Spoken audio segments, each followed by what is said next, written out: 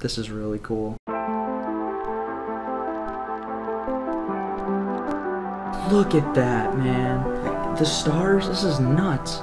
Virtual reality and the Oculus Quest might be some of the coolest and most discussed technology that we have available to date. Oh god. But with a $400 price point and essentially no scientific information as to the effects that it could have, is it really worth it to buy for the average consumer? We're gonna go over some of the potential effects that VR might have on mental and physical health. Like, that's pretty brutal. The potential professional uses for VR and what we're already seeing it used for, what experiences are available to you within your Oculus, and the future benefits or consequences that technology like this could have. Which leads me to my first problem with the Quest: space. When you first load up the Oculus, you'll be prompted to make a guardian, or a play area. This guardian essentially acts as a boundary zone that will pop up when you step too close or too far out of the guardian zone that you made. This is meant to help prevent collisions with real-world objects, but it really doesn't do much other than providing a few red lines, and once you become experienced with the Quest, it really becomes insignificant in the greater scheme of things.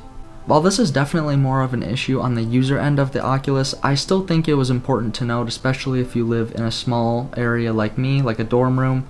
The Oculus Quest may not perform very well in that type of play area or environment.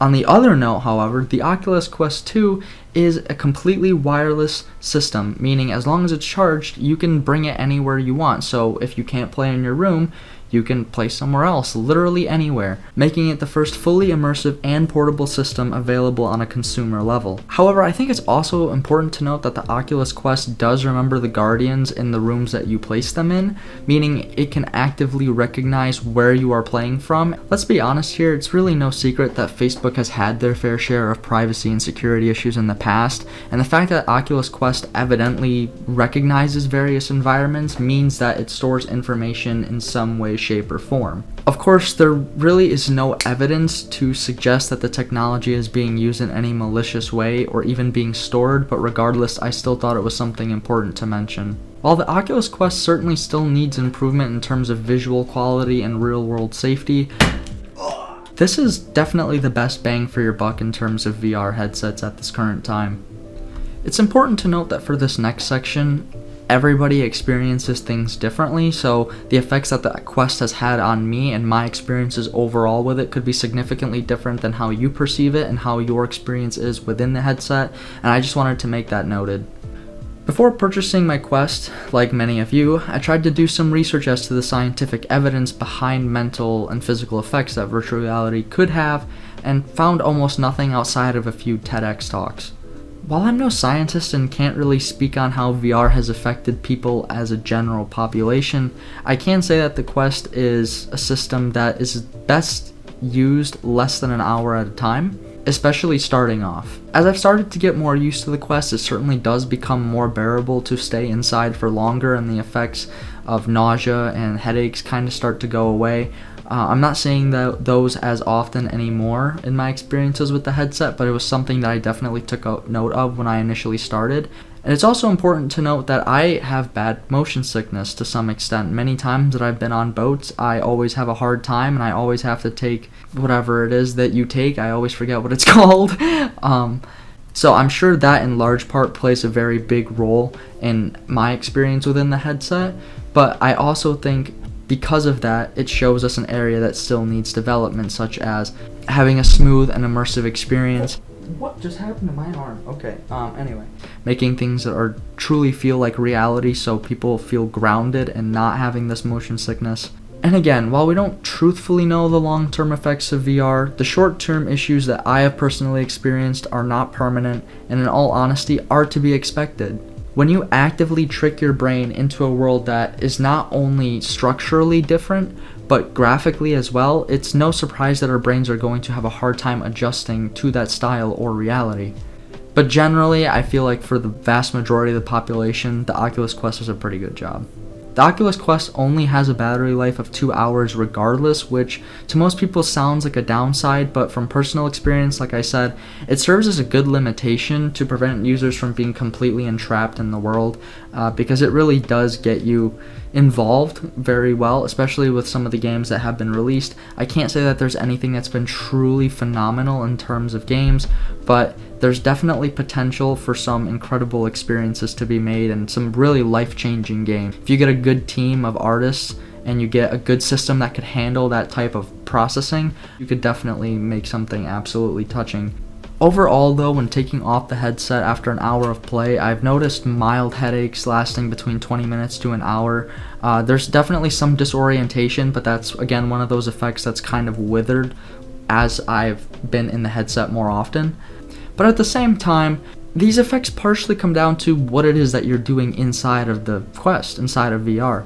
Are you playing games that have been endlessly beta tested prior to release for the most optimal and smooth experience, or are you spending most of your time inside of YouTube VR where there's really not much security or testing in terms of render quality for what that video is going to look like on a wider scale?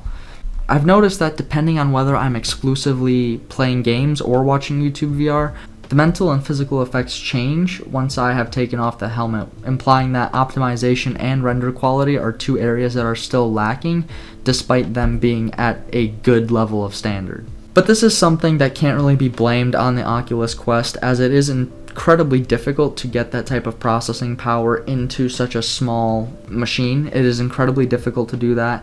So in that regard, I give credit where credit is due. The Oculus Quest does do a fantastic job at what it was made to do, and I'm curious to see how it will hold up in the future as CGI gets better, as people learn how to implement games and more videos into VR for the best experience. I'm really curious how it's going to hold up and how much data and how much detail it's really going to take to make this thing lag and start having a hard time processing things. But moving on to the practicality and uses of VR, I have to say that this is definitely one of the coolest things I've ever used, and I'm not joking. It's important to understand that the Oculus Quest gives you free range and ability to inspect and navigate a completely virtual world, a place that does not exist, but you could do anything within. And this virtual world, in a very short amount of time, could become essentially indistinguishable from what we see visually in reality outside of the physical senses, which even those are starting to be overwritten. They now have full body suits that will have reactive touch, so if you get hit in the game, stabbed, punched, kicked, whatever, you'll feel it in real life. And the amount of content inside of VR and 360 is going to increase in the next few years, and I think that is almost a guaranteed fact. But even outside of a consumer and relaxation level, even on a professional level, the Oculus does a pretty decent job at allowing VFX and CGI artists, or really anyone interested or involved in digital design and architecture, to see their models and work in a real-time rendering, first-person interactive view. Meaning that you can actively inspect, hold, move around, and work on your 3D model within that virtual space. The only downside to that with the Oculus Quest specifically is that the Oculus Quest does not come with the USB cord needed to connect it to your computer. Now, while it does seem stupid at first, it really doesn't make any sense when you think about it. There's no reason why they would need to include that. They could have made an adapter or something and included it with the charging cord, because that's really all you need. But at the same time, most people aren't purchasing the Oculus Quest for development reasons. Most people aren't purchasing the Oculus Quest just because they're artists trying to see their work. They're doing it to relax and enjoy the experience, right? But I could totally see the Oculus becoming a tool in classrooms, hospitals, military training, and more. Even you play Pavlov, that game is absolutely phenomenal, and while I can't necessarily say that that's how it would really feel, the reload mechanics, things like that, it really is the closest to reality that we have outside of reality. While the Quest and VR in general do have a long ways to go in terms of smooth movement and immersiveness, the quality that you get with the Quest at its price point is absolutely unquestionable. If you're trying to inspect your models, if you're trying to just have a good time, if you're trying to watch movies on the big screen, if you're trying to just simply get away and have your own little private area, this Quest is absolutely for you. With the world now truly at your fingertips, you can travel anywhere or learn anything in real time as if you were there. You can experience places that we otherwise wouldn't have been able to go physically, like space or being on stage with Elton John. VR is a scary but cool concept, and one that I implore you to think about and think very carefully about if you are considering purchasing a Quest or a virtual reality headset of any kind. It's a piece of technology that, again, like I said, I think everybody should have access to at some point in their lives, but it is also important to note that right now, in the current moment, we truthfully know nothing about it.